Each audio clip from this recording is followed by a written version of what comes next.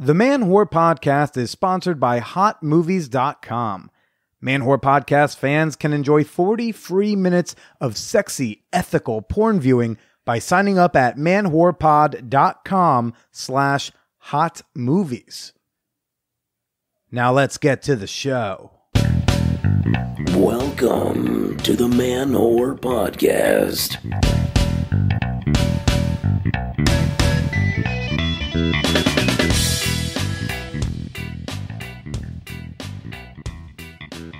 Shout out to the casual cucks, horny housewives, and bashful ballbusters. This is Billy Procida, and you're listening to the Man Whore Podcast. All right.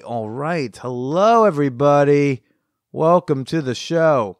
If you are new, this is a podcast where I typically talk to women I've hooked up with about sex, dating, and why we didn't work out. However, this week's guest is not one of my former flames. No. This week we have got on a fantastic woman. Emily Lindin is finally on the podcast, and I'm just so excited to share her with y'all in a bit because this is actually an episode that has been years in the making. We've just been waiting to share a zip code, pretty much. But first I want to tell y'all about my Friday night because it was sick. Friday night, I attended an underwear party at the Museum of Sex. It was hosted by Hacienda. It wasn't a sex party. It was actually called Second Base, so all the sexy times had to remain above the belt.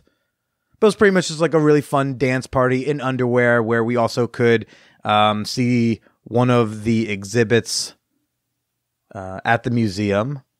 And there was also some kink scenes going on upstairs. All in good fun, right?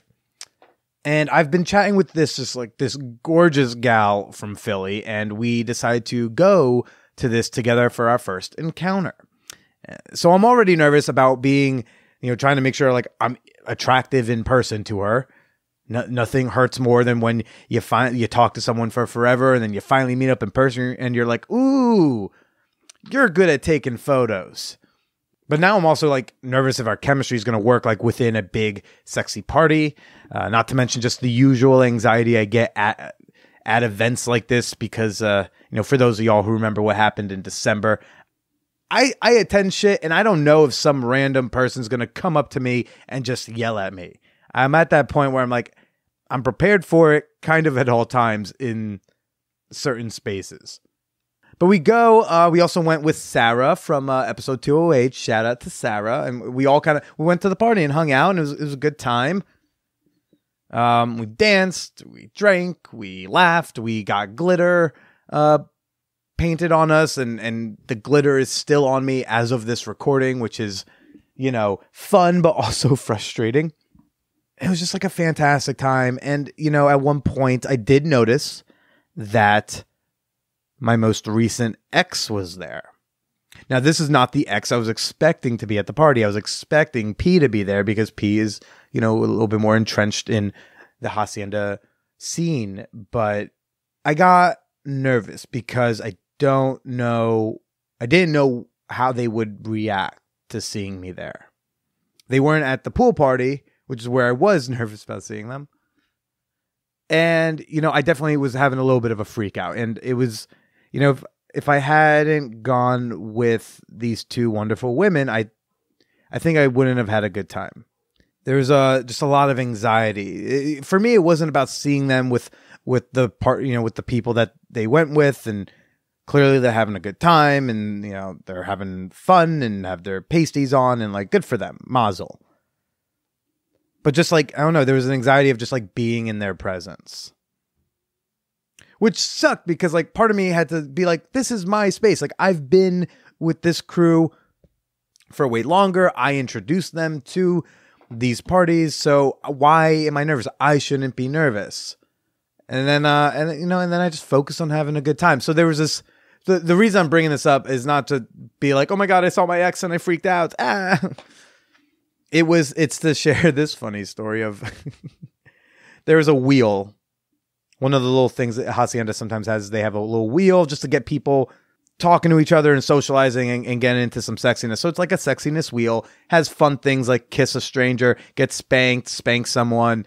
And so me and these two women are, Sarah and my date are spinning the wheel. These two other women come and join us, and they're joining us with spinning the wheel. And this one very cute blonde named Courtney spun the wheel, and it landed on Share a Secret. And she waves me over and leans in to my ear and shares her secret with me. And her secret was, I might be the biggest fan of your podcast. Now, I think we barely introduced each other. I think we exchanged names. That's it. I didn't be like, hey, I'm Billy, I'm this man whore boy. Or I wasn't like, we weren't like, oh, what do you do? Oh, I do a podcast. No. She just recognized me. Or maybe she recognized my pin. I was wearing my Stay Slutty button. And she said, I might be the biggest fan of your podcast. And I was like, this is the best secret anyone's ever told me. Best secret ever. And so, yeah, that was great. My ex was behind us actually for this entire thing. And Courtney turns around and I guess bumps into them, or they grab Courtney. I don't entirely remember how it came to pass. It kind of all happened really quickly. But next thing I know, I see Courtney making out with my ex. And I'm like, cool, whatever. I start just laughing. This is the moment of the night where just like my disposition really turned to like, oh, you know what? I'm having a good time. This woman who's a fan of the show makes out with my ex, doesn't know that, I don't think they knew each other, then turns back to me. And then I pulled her over and I was like, I think you just made out with my ex. And this girl was like, oh no, oh my God, I suck. I feel like such a disloyal fan. She felt disloyal. I loved it. Her embarrassment was adorable, but it actually cheered me up and really allowed me to like enjoy the rest of the evening. And then, then my two guests, we went upstairs and had some fun up there. So, but I want to give a shout out to Courtney. You're not disloyal for accidentally making out with my ex-girlfriend. In fact, you are great and really helped turn my night around. So thank you for that. All right. Now, I've got this week's Man Whore Con announcement, some new news to share with you.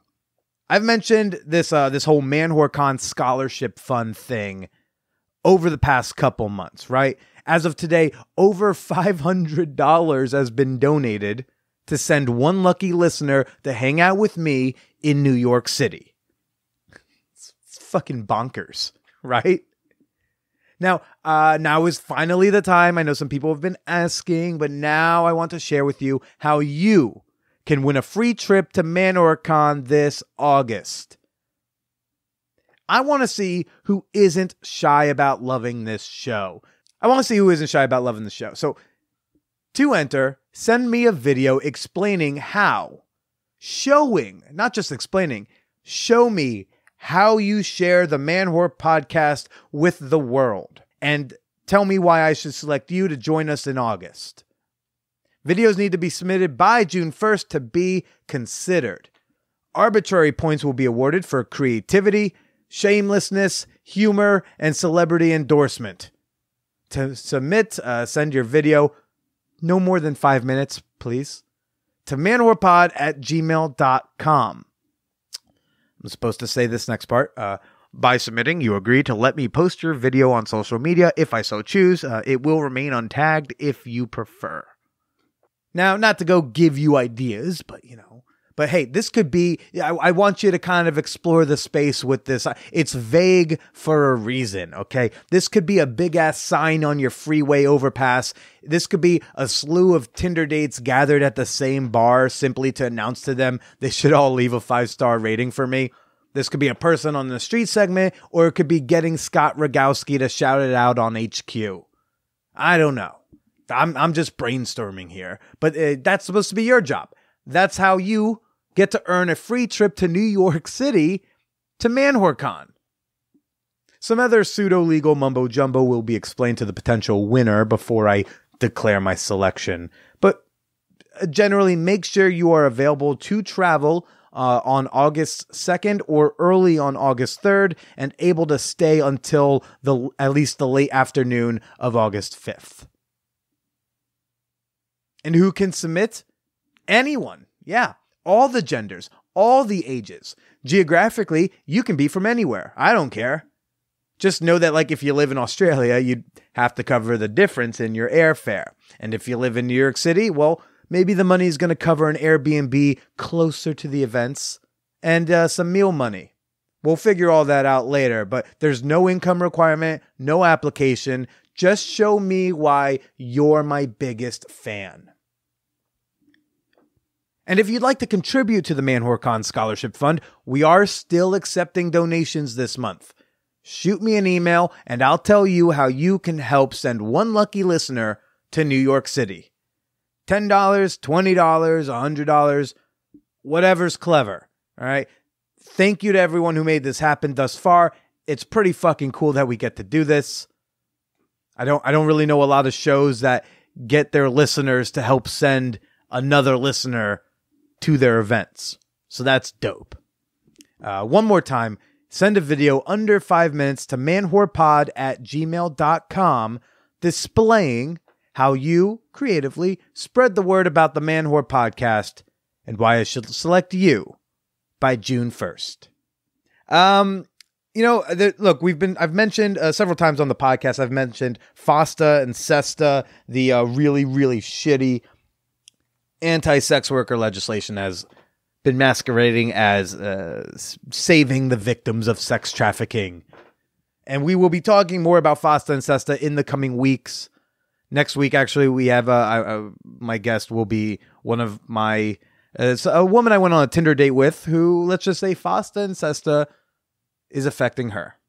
But, let's get selfish for a moment. FOSTA SESTA can kind of affect me too. If you don't care about sex workers' rights, which you should, but let's say you don't, let's say it's not your priority, you should care about this legislation from a free speech and free internet standpoint. And here's why. FOSTA SESTA will punish, if you're not familiar with the legislation, it punishes any website or hosting platform or whatever that allows or doesn't take action against sex workers or anyone, quote, promoting sex work. The language in this law is super fucking vague. I promote sex work because I say, hey, sex work should be decriminalized.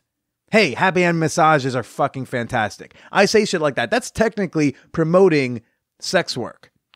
Now, I wouldn't be prosecuted for such a thing, but what this law does, and we talk about it more next week, is it puts the pressure on websites like Craigslist, like Twitter, like Instagram, like Apple, with iTunes or Spotify or wherever you listen to this show.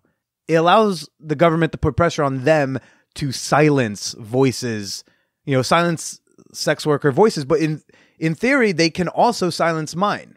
They could say, Apple, you need to take down any shows that promote sex work from iTunes. And then I'm gone. The government is basically saying we're going to make these other websites do our dirty work for us. So what happens if I go away? This is all a big long-winded thing to say. You should sign up for my mailing list. Yeah, I know this is a little shitty to do. I'm sorry, but it's kind of necessary. If anything, I'm trying to combine the reality that this vague fucking language is an attack on free speech and free internet with my need to get you to sign up for my mailing list, okay? What if tomorrow Apple takes me off of they take me down, they take the Whorecast down, they take they take Why Are People Into That down, they take all the cool, awesome, sex positive shows that promote sex work down. What happens to you? How do you find me? Sign up for my mailing list and you will know how to find and consume and continue to listen to this podcast. You can sign up for my mailing list by going to manwhorepod.com. There is a sign-up sheet on the right-hand side. If you're on a desktop, it's at the bottom of the website. If you're on mobile, sign up for that so you never miss out on any Man Whore podcast news. Hopefully that won't happen. Hopefully the news that you'll be getting in your inbox from me will only be wonderful, awesome, happy things. But just in case shit goes south, you're covered. Before we get to this week's guest, Emily Lindin, I just want to let y'all know we have an exclusive bonus episode of the Man Whore podcast with soon-to-be retired porn starlet Kendra Sunderland.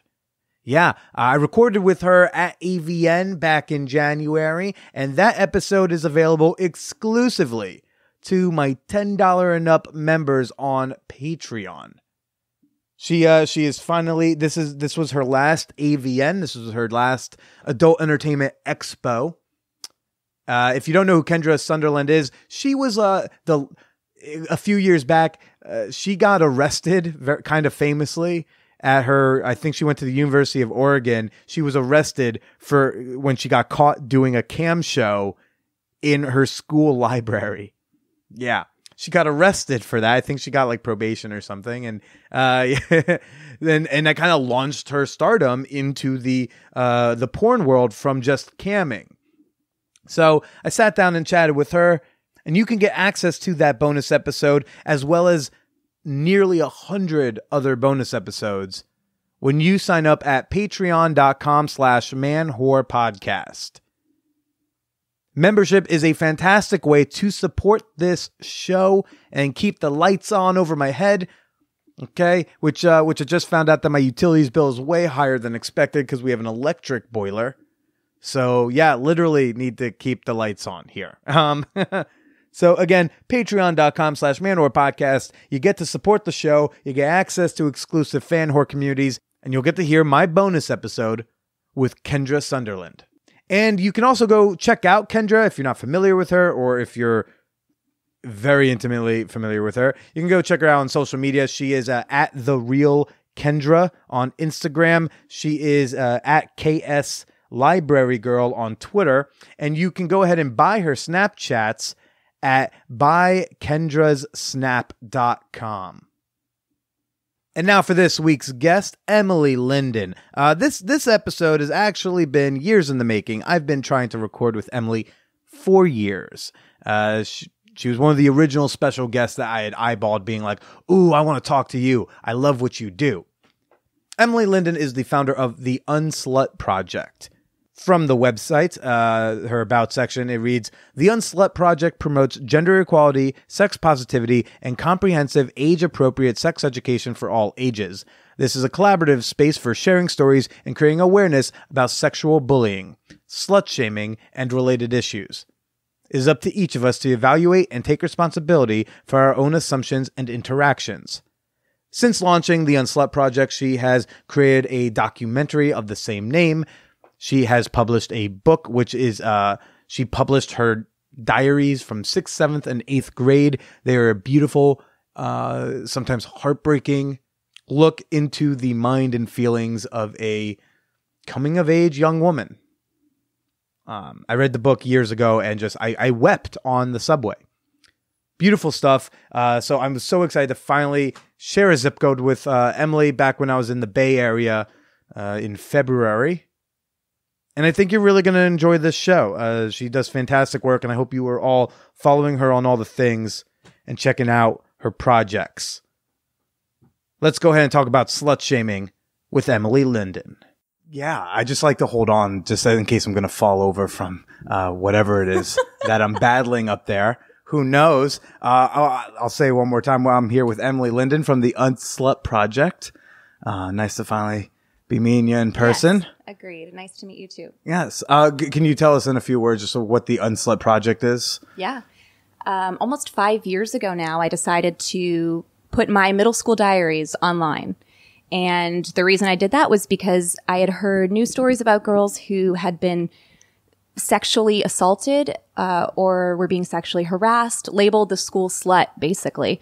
And because of that type of sexual bullying had taken their own lives. And I could relate. I had gone through something similar in middle school. So I decided at the age of 27 to share my diary online. And I added some commentary, some annotation. And I just kind of expected it to be that, just kind of a little blog, something odd that I had never seen before. But what happened was uninvited, people started getting in touch with me and submitting their own stories and telling me, I can relate. I've been through that. People who were like in their 70s and girls who were in their teens and younger. So I realized my story, that of a New England rather upper middle class white lady can't really stand in for what it means to be sexually harassed, sexually bullied, and targeted in this way. And so the UnSlut project needs to be kind of a collective of a lot of different people's stories. And that's what it is. Now it exists online as a community where people submit stories all the time about having overcome any type of sexual harassment or slut shaming. A lot of it involves sexual assault, unfortunately. People from all different backgrounds and ages. And it's really in a lot of ways contributed and snowballed up to the Me Too movement we're in now. So I'm really proud of that. I was going to say, did you get like a spike? Did things maybe, did you get more submissions like since everything's been coming out, since Harvey Weinstein, since Louis? Yes. Yeah, I have. And actually I haven't been posting submissions recently. I've had some of my own social media chatter that has made me hesitant to risk submitting some of the people who've shared their stories to harassment online, that's targeted toward me. I don't want to be posting stories and have those posters feel that they're being attacked because of some of the negativity that's directed toward me and the project just in the past couple of months. Yeah. But you're referring to your Twitter storm about the Me Too movement, and there's apparently you hate men. That's what I heard. Someone told me. No, that's what I've heard too. What happened with all that? Because again, we keep in touch like every couple times a year through an email, check in, how you doing. All of a sudden, a few months ago, I see you in the news, and this time like you're in trouble. I'd love to talk with you about this. Yeah, what did you say? I purposefully didn't look much because like someone's like, she said that she doesn't care if dudes go to jail falsely accused. I was like, that's probably not fully accurate. Yeah. What? That's not fully accurate. Yeah. I said what I feel, which is that I'm not concerned with innocent men losing their jobs. So nobody mentioned jail until Donald Trump Jr. tweeted, which is perhaps a bit of a Freudian slip on his part, but nobody brought jail into it until he retweeted with that. Jail's on the mind of the Trump family a lot these days. But what my tweet was in response to was kind of a pushback I've felt in conversations where mostly straight guys, but actually people of all genders and orientations will say something along the lines of like, well, it's really great that all these women are coming forward and we're learning so much about what it's like to like be a woman in the workforce and all that you guys are up against. But we don't want it to go too far because like what if like a guy gets wrongly accused? What if someone loses their job? And to me, like that is very frustrating because it's a way to, it strikes me in the worst cases as a deliberate way to derail the Me Too conversation, like don't go too far. And it's also a little bit obtuse because obviously nobody wants to punish innocent people. Nobody is going around like trying to make up lies to vilify men in general. And this is this kind of straw woman feminist figure that historically has been used against women a lot. It's been used against me in the past. This idea that that's my goal. It's not. And I think it's really disingenuous for people to pretend that that's a risk. We are living right now in a reality where these Me Too stories are almost, I mean, they're ubiquitous. They're everywhere. Almost every woman you talk to has one, you know? And I have yet to hear, I mean, maybe a handful of prominent men, but really not many careers have been destroyed, let alone lives.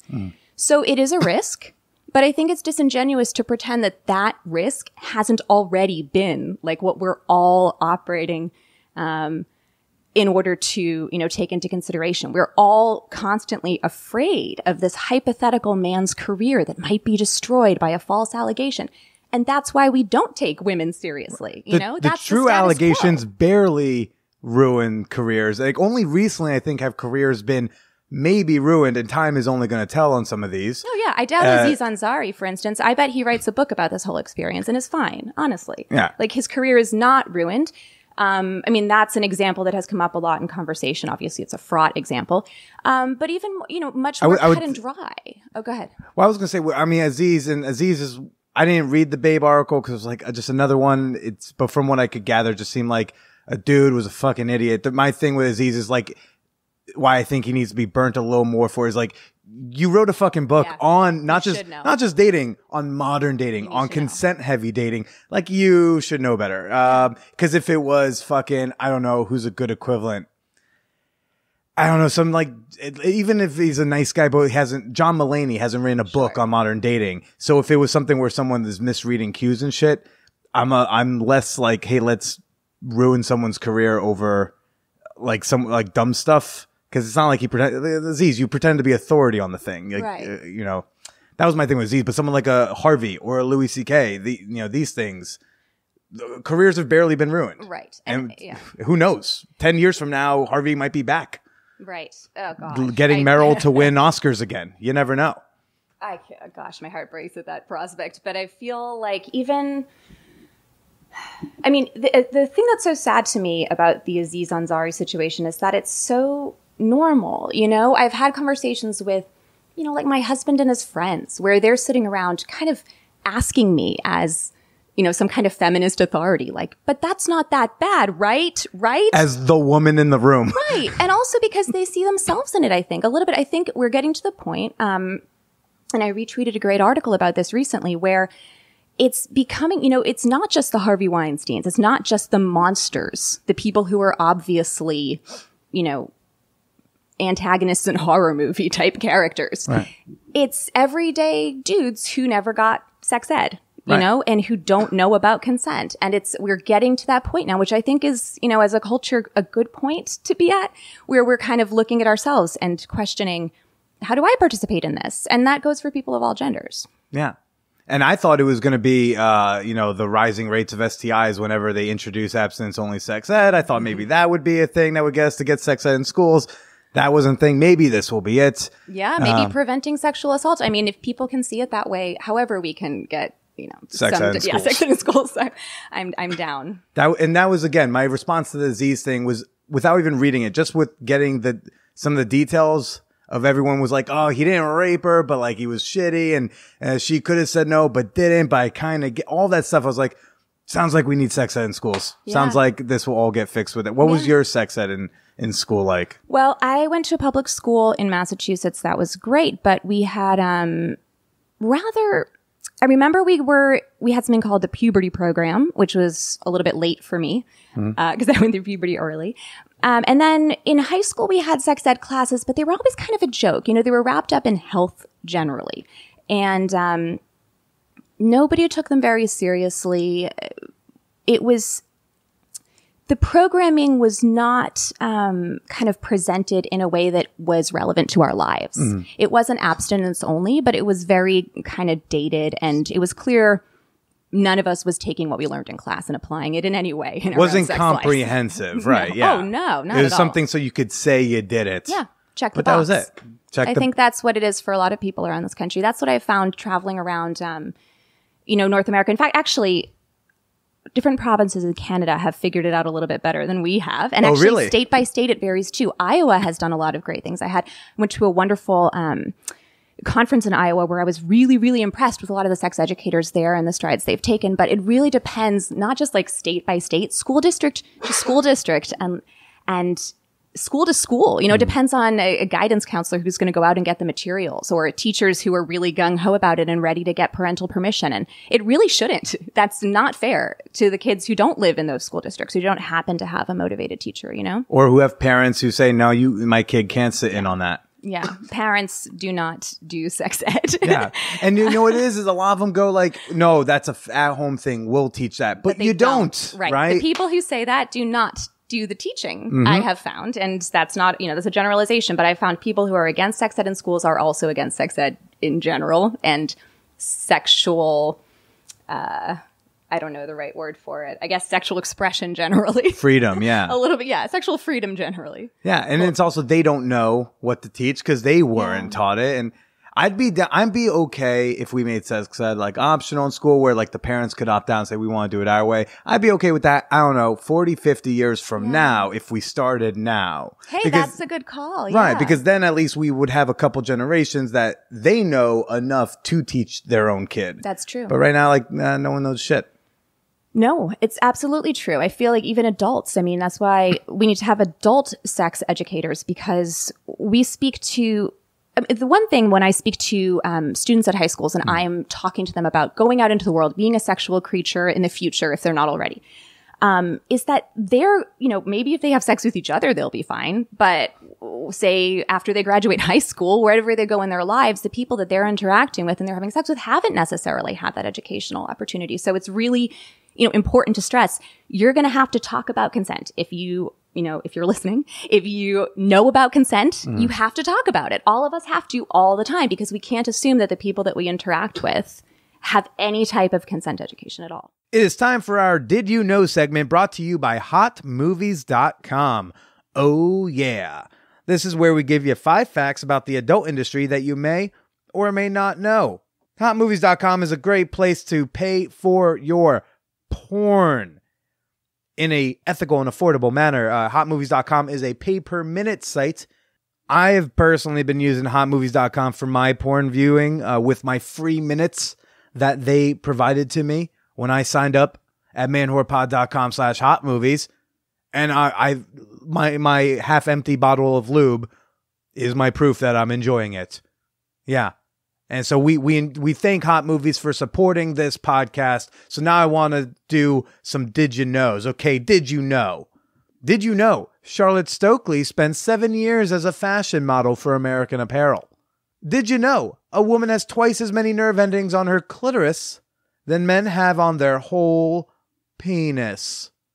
Seems like we kind of got the short end of the stick on that one. Did you know Prince Yeshua once broke his dick on set? Oh my. I'm very curious if the video of that is available on hotmovies.com because I think I'd watch that. I'd pay to watch a man break his dick just to see what it looks like, just to know what to avoid. Did you know Mercedes Carrera went to college for engineering and technology and worked in aerospace for a few years before entering porn? Goes to show you, they're not just a bunch of dumb whores, okay? Just sex sometimes is a lot more interesting than engineering. And finally, did you know trans performer Karen Dior guest starred and directed an episode of Xena Warrior Princess? Okay, that's a cool one. That's a fun one. I like that one. That's a fun fact to me. HotMovies.com features the largest adult video library available online, featuring movies from vintage 8mm films to the very latest and greatest films being released today. There's always something to see, to do, and to learn at hotmovies.com. Yeah, I go to my porn sites to learn. That's the new, hey, I'm just reading Playboy for the articles, okay? And again, my listeners, Man Whore Podcast fans, can enjoy 20 free minutes when you use the promo code MANWHORE when you sign up for any package at hotmovies.com. Now, some of you may go to the website and go like, Billy, it looks like they're giving away 20 free minutes. Oh yeah, I know that. I negotiated 20 more minutes just for my Man Whore fans. You can go ahead and sign up for free, no hidden costs, no secret recurring things. You get 40 free minutes on the house to try it out when you sign up at manwhorepod.com/hotmovies and sign up for the free trial.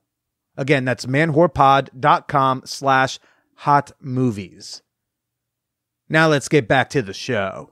Because in adults, a lot of any sex ed for adults is always like pleasure based. It's like how to do better blowjobs. Yeah. I think consent is starting to become part of adult sex ed workshops now, and that's great. But there's no stuff about like, here are all the different STIs. This is, how this is contracted. This condoms protect against X, Y, and Z, but doesn't protect against A, B, and C. We don't have adult sex ed like factual stuff. And I think more than just like what we generally think of as sex ed for adults and for all of us, what we need to like take responsibility for is the nitty gritty in the moment, individual one-on-one sexual interaction. Like that stuff that you never talk about. I've found even with my best girlfriends, you don't know what's normal when it comes to sex. None of us does. We only know what's normal for us and what we do and what we've seen and what other people choose to share with us and show us, And I feel like if we don't kind of normalize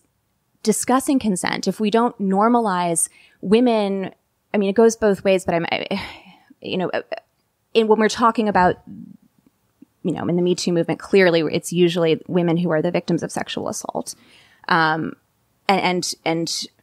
we're talking about being able to speak up for yourself in the moment. It's not just me sitting here talking to you on this podcast. You know, it's not just like people talking on NPR. It's not just people deciding to wear a certain outfit at an awards show. It's in the heat of the moment when it comes down to it, using your voice, finding the power inside you to say, I don't like that.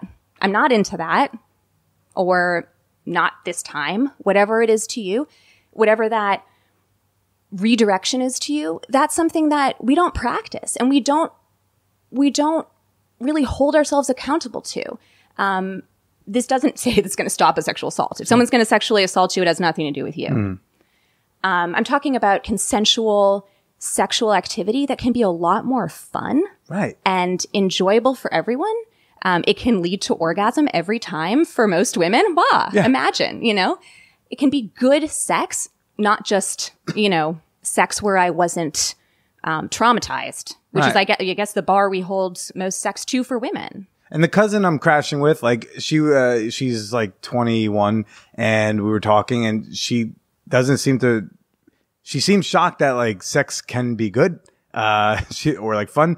So she goes like, oh, you know, I guess like if I don't want to have sex, like I kind of just like let them do it, and I hope that it doesn't hurt much. And I'm like, oh, honey, like, no, you just tell them like I don't want to fuck. She's like, but I feel bad. I was like, you shouldn't. And I think women will naturally start to speak up in bed like that when we give women the permission and raise them to also speak up in the workplace or about non-sexual things, about like, I deserve this raise. I deserve this to just, I don't know, be like they raised me to be naturally, I guess. And also, it's a matter of all of us women agreeing to do it when we're in heterosexual relationships. So for instance, like if I'm going to hook up with a new guy and I know that every woman he's ever hooked up with has spoken up for herself and advocated, and that's what he expects, then I feel like that's expected of me too. And I feel less like I need to not, you know, tiptoe around his feelings or whatever we're conditioned to think. We need no scabs, okay? Yeah. No scabs. You're going to ruin it for everybody. Hold the line. It's so true. We need a Jimmy Hoffa for women in bed. And no, and it's true for men too. It's honestly like, I think the disclaimer that goes without saying is we're talking about like very normalized or normative straight sex here. But like, dudes need to hold each other accountable. I'm talking about like everyday casual conversations when it gets a little off, not like a description of a clear rape, but most straight friends that I know, straight dudes will sit around and be like, that didn't sound so bad to me. Or like, did I somehow do that? And I don't know, but you can obviously, I'm telling you about yourself. So speak to me, or, you know, speak to me as a dude. But like, it seems that you've got to get over that fear of being like a nerd or like not nerd isn't the right word. Like a dork or a dork. Yeah. Like, dude, as I've been called a bitch boy feminist pet. Bitch boy feminist. Yeah, sure. Which whatever. is weird because I've never called myself a feminist, and yet I get accused of it daily. No, but like honestly, like just get over the fear of like friends, best friends, brothers, whoever, rolling their eyes at you and being like, oh, maybe you're, I don't know, a cuck. Maybe you're, I don't know, not so good in bed, whatever they're going to make fun of you for. Your like awkwardness in that moment could save a woman from getting raped, like straight up. The next woman he goes and thinks he's having consensual sex with or whatever. So that I think is really, we have to hold men accountable too. Because, and obviously like I hate doing the thing where I try to differentiate types of rape, but like different types of non-consensual. There's like violent rapists is a different case, but I think a lot of men don't want to rape. And I think and this is the heartbreaking thing when it comes to sex ed is I think that there are dudes who have raped and don't realize it. I think there are women who think they've been raped and weren't technically, and then most tragically, I think there are women who have been raped and have no fucking idea because they think that's just what they're supposed to do. Yeah. But I think when us guys talk up and speak up, we can get this understanding of what consent is. So, cause I think again, most of us don't want to have non-consensual sex. I think not a lot of us realize what that means. Right. And so those conversations, they're starting to happen, which is good. Yeah. I think like things like Aziz getting put up into the public flogging brings up the conversation. And it lets guys realize, oh fuck, there are nonverbal cues I'm supposed to pay attention to. Yeah. So like, yes, could that woman say no? sure, but let's focus on the parts that you can control. Right. Yeah. And that's the thing, like when I hear a lot of these discussions kind of picking it apart, oh, she didn't say no. Oh, but if she doesn't say no, how am I supposed to know? And again, that feels pretty disingenuous. It's like, if you are trying to convince whatever Twitter audience of the nuances of sexual assault to try to, I don't know, make the point that like she deserved it or she didn't do enough, what does that say about you? Like, what is your motivation? Because why wouldn't you just err on the side of not sexually assaulting someone? Right. You know, just ask if you've got a question. I don't know if you're getting a nonverbal cue. I feel like we're kind of conditioned to just say, well, the end all be all is, you know, you got to get laid. Whatever you got to do to get laid, just like do it. And that's not, that paradigm needs to change. Like that cannot be the goal that all else can be sacrificed for. We have to have like fair, equitable orgasms. We need to have communication. Close the orgasm gap. Seriously. It's the gap we don't seem to talk about enough. When did you, in your personal life, figure out how to like stand up and say for your, you know, advocate for your orgasms or your pleasure or your bodily autonomy, God forbid? It wasn't during my promiscuous phase in college, I'll tell you that much. Actually, looking back now on when I kind of had the most sex with the most casual partners, a lot of it was coerced. A lot of it I don't feel comfortable with in hindsight, and kind of in the moment remember differently or framed differently to myself. I think that's the experience of a lot of women I've talked to. I'm talking like drunken college encounters. Some of it drunken, some of it just feeling like I was performing in like a porn that I thought they might have seen type of sex. And not advocating for my own pleasure, not thinking at all that, you know, what my face really looks like when I'm enjoying myself might be an okay way to look during sex. Right. That would never have occurred to me. That type of mentality, I think, is quite common. So I guess it was probably not till mid-20s. I don't know. I had a boyfriend in my mid-20s I hardly ever came with. And I never talked to him about it. I was too polite, I guess, is just a sad word. And actually, this reminds me, something you said earlier about women being polite reminds me of, do you ever watch Unbreakable Kimmy Schmidt? I did the first season. Okay, so you remember then when, ironically, Matt Lauer is interviewing like the mole women? Oh. The premise is they've just come up from being kidnapped by a zealot, you know, preacher underground, and they've been rescued. And they're all kind of describing how they got kidnapped.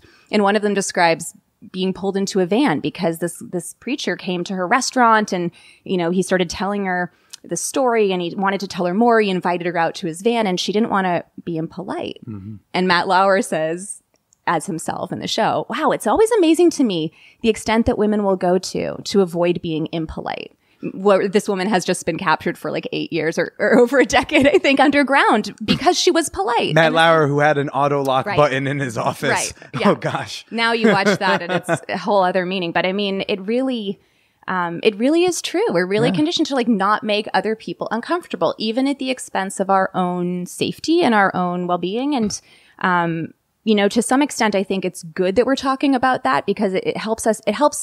It's really useful to have a nuanced conversation about what we mean when we talk about like personal responsibility and sexual assault, right? Because we don't mean you're victim blaming. We don't ever mean it's your fault for being attacked. And a lot of people do mean that and say that. And unfortunately, you know, I have to clarify that. But when we're talking about consensual sexual interactions, we're talking about advocating for yourself. Now we're at the nitty gritty where we can actually make progress there. And yeah, I really, really hope we do because I feel like the conversation has nuance to it. And if we can bring more people onto the side of talking, you know, openly about sex, then that's better for everyone, you know, for all of their partners too. Yeah. When did you, I guess, so to speak, say like get more bitchy and less polite in bed? Like, was it with? Well, I never got bitchy. I mean, I mean, saying like being impolite, like, cause God forbid you weren't being polite with like, then she was a bitch. But obviously I don't mean that. I mean, like, when did you, was it with like the husband? Was it before, like, did you arrive to this, relationship like ready to speak, or was there still growing pains by the time you met the person who would become a life partner? This is kind of personal exclusive, but here you go. I met my husband by deciding I was just going to do like online dating kind of methodically. Okay. Just go to coffee with a bunch of guys till I found my partner. That ended up being narrowed down to like, handful of guys who I ended up being intimate with, and few of them I had sex with. Was this a bracket style competition? Was this totally. I had a Final whiteboard. Four? No, I'm kidding. Did Obama make his selections every year on ESPN? He's like, I think Jim's going to make it over Andy in the Elite Eight. No, absolutely not. But I was thinking, I'm ready. I had just broken up with this guy I was telling you about who didn't give me orgasms when we had sex, and it wasn't just like his fault for not giving me orgasms. I didn't feel able to communicate about it. And that was a problem. I felt something was wrong with our relationship. So that had just ended. And I thought, never again. Like, if I'm that's one reason I could not have made him my permanent monogamous partner, because I want to have orgasms when I have sex with one person, for the rest of my life. How dare you be so selfish? Right? Heaven forbid. So yeah. So that was kind of where I decided I'm going to be having, quasi-casual sex, but not really, because I'm thinking this is going to be kind of on the way to search for my life partner. I want us to be compatible in this way. And I decided I'm not going to be able to like fake it for the rest of my freaking life. I'm not going to be able to look sexy or what I think of as, typically, performative sexiness forever. I need to be able to turn that off. Yeah. And I just decided to do that. And so luckily, the dude I ended up with thinks my normal O face is pretty good looking, I guess. He knocked me up. Your normal O face is pretty good. I don't know. I don't need to pretend anything. It's great. And honestly, like, probably I never did have to pretend. And that's what I think is really important. But it's like, it's such a shame that I wasted a lot of my sexually active years performing something I thought was like expected of me. When if all of us kind of hold the line, just enjoy ourselves, ask for what we want, that will become normal. And there will be nothing to perform, nothing to kind of pretend about. Right. Were you ever worried that like, demanding orgasms, demanding pleasure, demanding equality, say, would lead to some sort of slut shaming? Would like say, like, I want this. And he's like, whoa, you want that? What a skank. It has. Yeah. And actually, one of the first times I was in grad school, I was hooking up with this guy who I really liked. And finally, we got to hook up, and I was so excited, and it wasn't great. In fact, it like wasn't even good. And I was disappointed, but I liked him, and I wanted our sex to be good because I wanted to date him. So a couple weeks of this went on, and finally I thought so hard about like how to bring this up in a kind way. And I did. And I brought it up by asking him. I decided, and I remember this, instead of asking like, this is what I want, I asked him, is there anything that you want? Like, is there anything that you want that we're not doing? Thinking that he would say something, and then I could be like, okay, my turn. Right. Everything needs to change. No, whatever. So I did. And he was like, oh, I don't know. I think it's fine the way it is. Clearly. I'm coming. So that's pretty good. Yeah, exactly. That was his approach to it, And I said, oh, really? Are you sure? Like nothing that I can do for you? And he got kind of irritated. I could tell he was getting like a little pissed off, and he was like, no, I said, it's fine. Like, I don't really want to talk about this. Like the whole concept of talking about it was irritating to him. And I said, you've got me like naked in front of you saying, I'll do anything, like, what do you want me to do? Yeah. And I was kind of saying it again, playfully. And his whole face changed, and he said, you would do anything for anyone. And he put on his clothes and left. And it was like, I will never forget. It was horrible.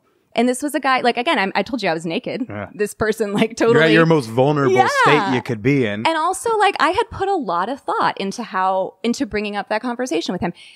I don't feel bad about that at all. I think it's kind of a funny story. It's sad for him. But for me, that was good information to have. Glad I didn't, marry him without first seeing if we were sexually compatible. It would have been horrible. But I think that's a lot of people's approach to it. And that, that's the only time it's happened to me. But I'm glad it did happen, because after that, I wasn't afraid of it anymore. I was like, oh, that's the worst that can happen. They will slut shame me and straight up leave. Right. And that's okay. I didn't want to have sex with them anyway then, All right. So, honestly, I am so glad that I got to that point, and I really wish I had earlier. Huh. Well, you had this book, that I came across kind of randomly. I used to work at a magazine, and they just get a bunch of like free books would just like pile up. And I remember coming across your book, and then this looks interesting. And I read this, the 6th, 7th, and 8th grade diaries of yours. And I remember I was like heartbroken. And the book is called Slut. Right? Or am I mixing them up? Because I know that UnSlut, yeah. Because isn't the documentaries one and the book's the other, right? They ended up both being UnSlut, but it is a story. Slut was. I think I have like a press copy of it. Slut, yeah. Okay. You funded it when it was called Slut on Kickstarter. We had to change it because it was misleading and it sounded like it might be a porn, but you were talking about the book. Okay, yeah. Well, so the book, so heartbreaking, and what I loved was the choice to not edit the language.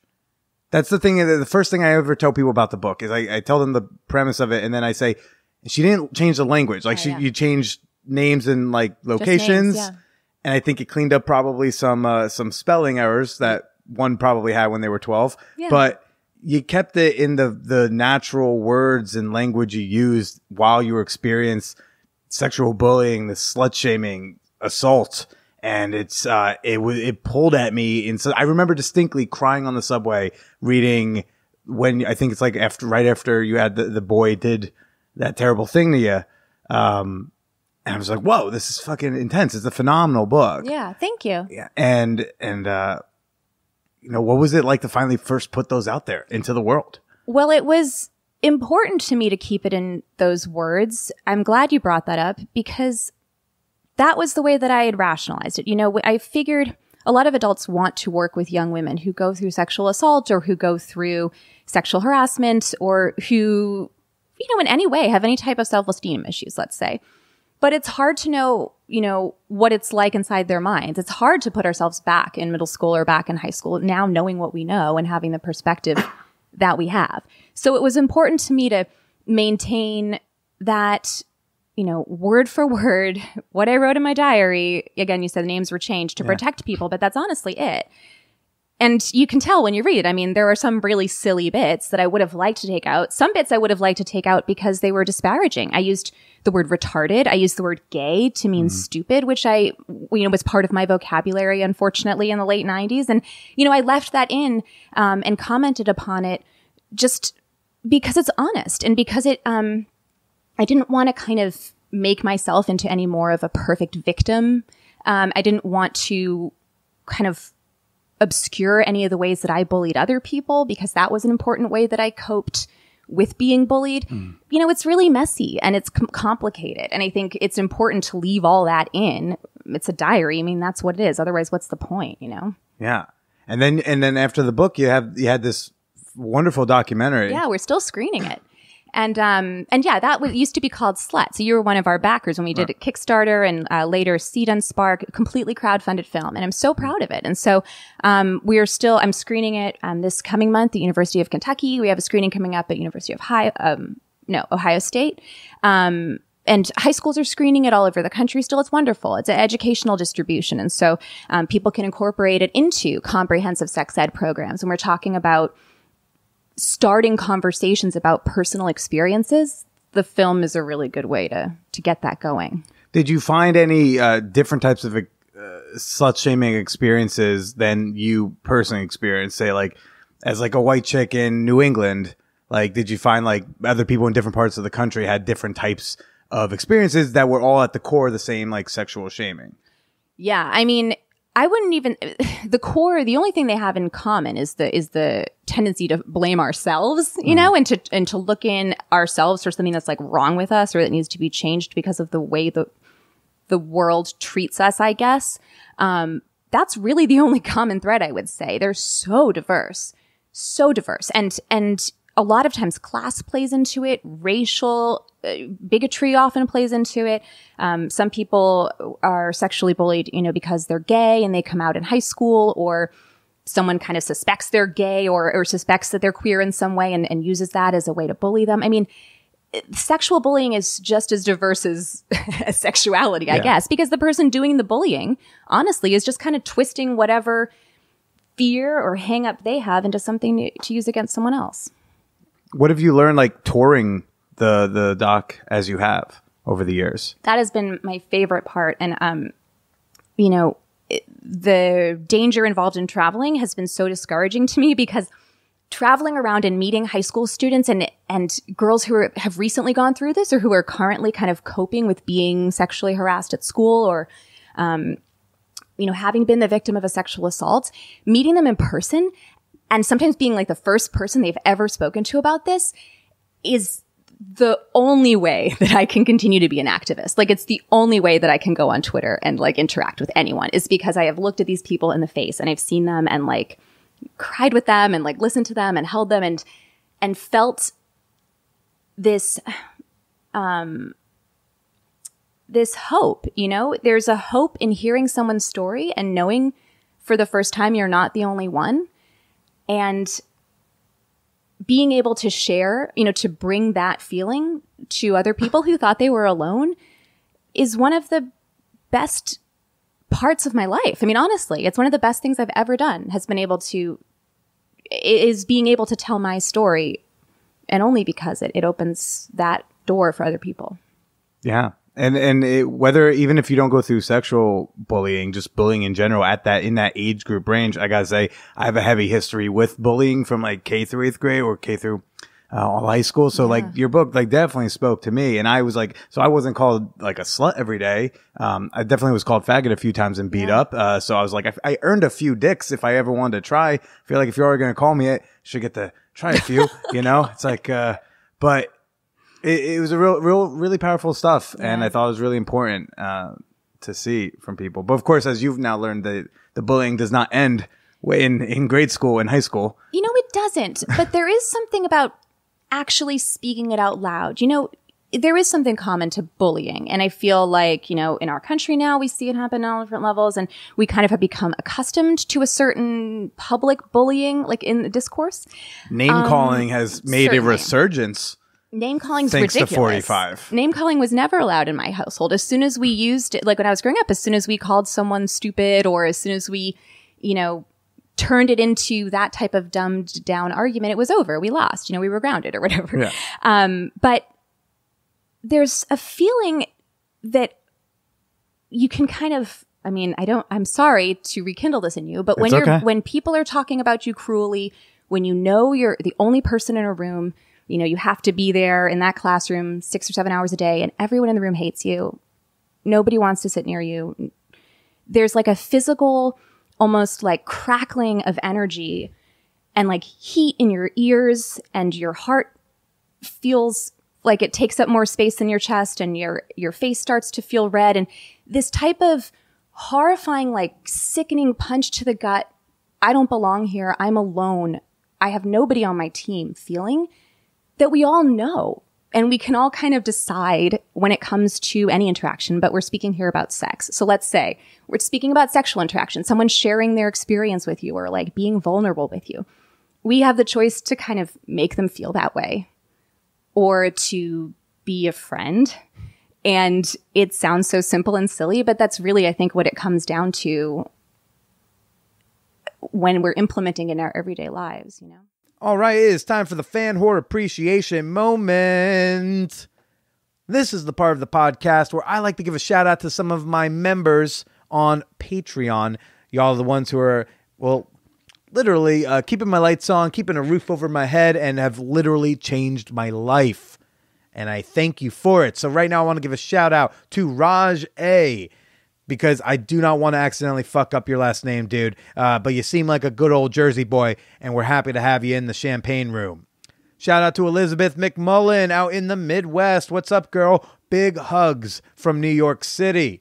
And finally, a big thank you to Iris Cole. Girl, your makeup is on point. Tried to do a little bit of research, look into you, and I kind of accidentally got caught up in your Instagram. So, you're doing great. And you too can become a member for as little as $1 per month, and is a fantastic way to support this very show. Membership gets you access to exclusive fan whore communities on Facebook and Kick. You get access to dozens upon dozens of bonus episodes of the Man Whore Podcast. Join today at patreon.com/manwhorepodcast. That's Patreon, patreon.com/manwhorepodcast. Now let's wrap up with Emily Lindin.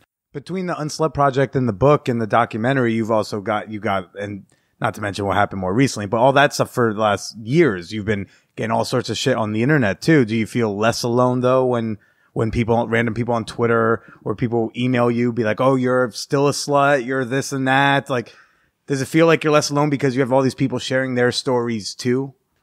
You know, cyber harassment is a whole other animal, but I do feel supported. I feel going through any type of cyber harassment when you have a community of people who know you and who believe in the work that you're doing and who are kind of not ready to jump in that nasty name-calling discourse and aren't looking for a straw woman feminist figure to kind of hold up as evil, then there's a lot of progress to be made. And yeah, I do feel supported.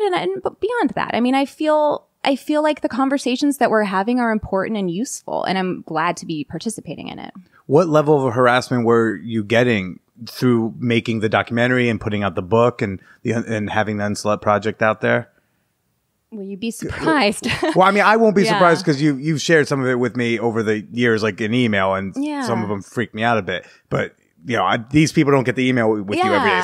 So there have been some in-person scares. Yeah. A guy followed me into a bathroom at a screening once, which was pretty scary.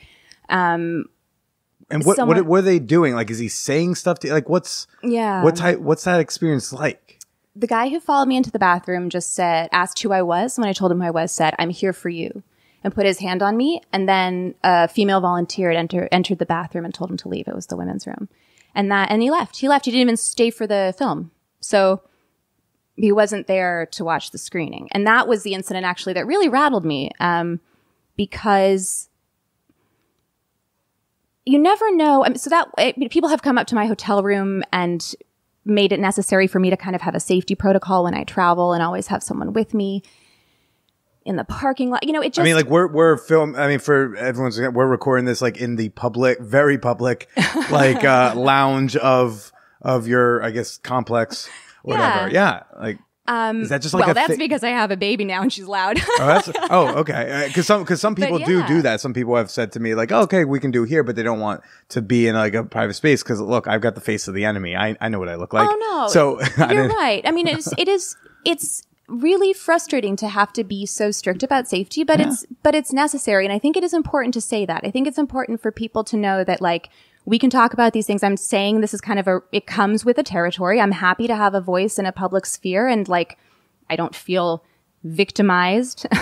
But I need to be able to, I mean, I feel like letting people who are being cyber harassed know that like I'm going through it too. And that I know what it feels like to scroll through my Twitter feed and like just feel sick to my stomach because, you know, people are saying terrible things. I know what that feels like. It's not, it's really relatable, unfortunately. And I think, beyond the cyber harassment, what we really need to change, policies around, and this is a whole other conversation, is like when your physical safety gets to be at risk, when people are doxxed. And that is the scariest thing that's happened to me recently, is like having, people try to find out where I live and find out who my family members are, that type of thing. It gets scary, and you don't know who the people are. And people have done that. People have doxed you out there. They've tried. Or in this recent, the recent thing. Oh shit.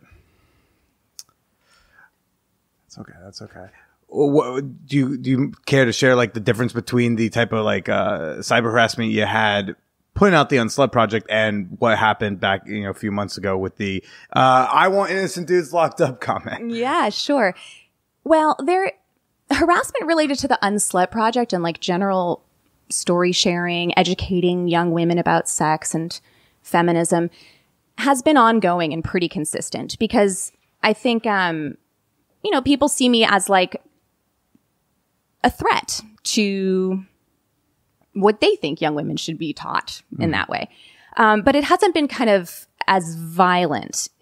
When I say something on Twitter that's controversial, then the attacks are, people don't even necessarily know what the UnSlut project is. Yeah. And it doesn't matter. It's just that I have a woman's avatar and I've said something that upsets them on Twitter. I mean, at that rate, it has nothing to do with my work or you existed. That was the problem. Heaven forbid. So that's honestly. That's the main difference. And at that point there, I can, it's frustrating because there is a line. There is some really great conversation to be had. A big problem with Twitter is that some people respond and want to ask questions or want to follow up or want to kind of dig into points you're making. And when you're bombarded with just nonsense and bots, there's no way to sift through it and actually engage with the people you want to engage with or who you think you could learn from. So that's a bummer. Yeah. Well, what's next? Like, what next thing are you going to piss people off with? I think you mentioned you were writing a novel earlier. Yeah, so I've just completed a psychological thriller that I'm editing now. Okay. Which deals with a lot of these issues. I wrote it for NaNoWriMo, the National Novel Writing Month in 2017. I'm also in research and development on a new documentary, which I will tell you more about in coming months. But for now, it's about international feminist movement, I will say. Okay. Yeah, I'm really psyched about it. So more projects, not letting no one keep you down. No, of course not. Not letting people have you hiding. No. Perfect. That's awesome. Well, Emily, where can people find you? Where can they find your work? Well, not literally you, because that's been a bit of a problem. Where can they find you digitally? I should specify. Well, they can find me on social media at Emily Lindin. They should definitely check out the UnSlut project. That's Emily Lindin, Lindin, right? Yes, DIN. And definitely, if they want to share their stories, unslutproject.com is a great resources to check out. There are a bunch of essays there. I would love for people to, if they want, check out the doc as well. You can view it on Vimeo, you can view it on iTunes, and it's all linked through UnSlut Project website. And also pick up the book UnSlut. It's some powerful stuff. It's really, really good. Gets my personal recommendation. Thank you. It's called UnSlut, a diary and a memoir. Yeah. Emily, thank you so much for finally meeting up. I know. It's fantastic. Been great. Thanks, Billy. Yes. Why don't you say goodbye to everybody? Bye, everyone. Thanks, Billy.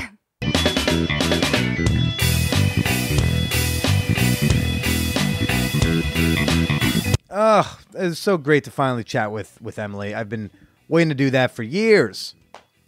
Please go get her book. I cannot recommend it enough. It's in my bookcase. I have an entire shelf that's just all sex books, and Emily's book is one of my favorites on that shelf for sure. Again, the book is called UnSlut, a diary and a memoir. You can get it on Amazon or wherever your books are sold.